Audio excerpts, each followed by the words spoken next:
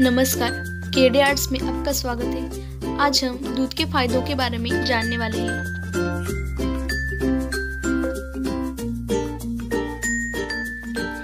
इंसान का सबसे पहला आहार दूध ही होता है और भारतीयों को दूध और दूध से बनी चीजें हमेशा से ही प्रिय रही है। लेकिन दूध सिर्फ सेहत के लिए नहीं बल्कि सौंदर्य के लिए भी बेहद अच्छा होता है। जिस प्रकार दूध एक आदमी को बड़ा होने में मदद करता है, उसी प्रकार से उसमें मौजूद प्रोटीन और विटामिन त्वचा के लिए बहुत उपयोगी होते हैं। दूध का प्रयोग करके चेहरे को निखारा जा सकता है और कई सारी त्वचा समस्याओं से भी छुटकारा पाया जा सकता है। दूध के प्रयोग से चेहरे की सुंदरता में कैसे चार चांद लगाए जा सकते हैं।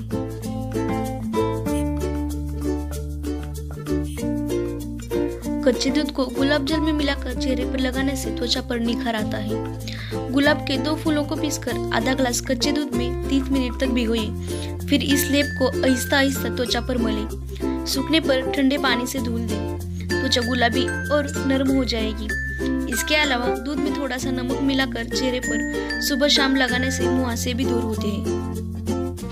एक और तरीका है मुहासे दूर करने के लिए। आधा चम्मच काला तिल और आधा चम्मच सरसों को बारीक पीसकर दूध में मिलाकर मुहासे पर लगाने से मुहासे समाप्त हो जाते हैं।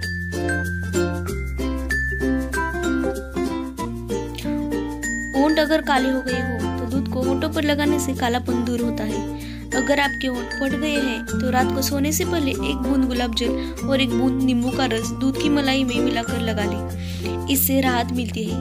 बादाम, बेसन, गाजर का रस दूध में मिलाकर उपटन की तरह लगाने से त्वचा में निखार भी आता है।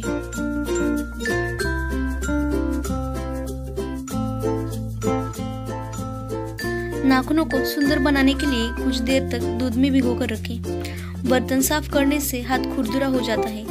इन पर दूध में नींबू का रस मिलाकर लगाने से हाथ की त्वचा मुलायम हो जाती है। दूध की मलाई और हल्दी पाउडर मिलाकर चेहरे पर मलें।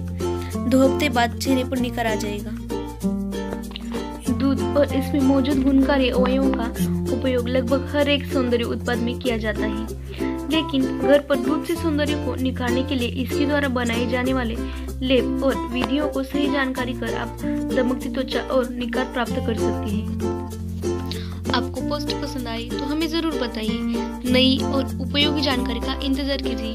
धन्यवाद।